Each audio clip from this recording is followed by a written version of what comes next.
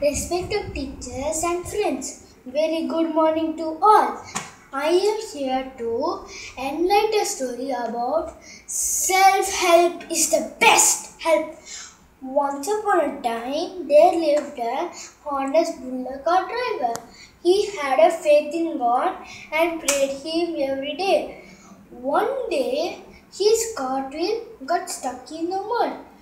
He started praying to God. Oh God, please help me. But God didn't answer. The car driver was looking at the sky even more loudly. God, aren't you listening? Please help me.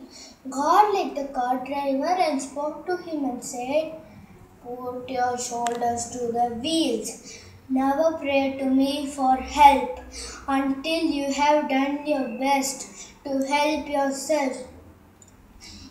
The car driver tried to take out his wheel out of the mud.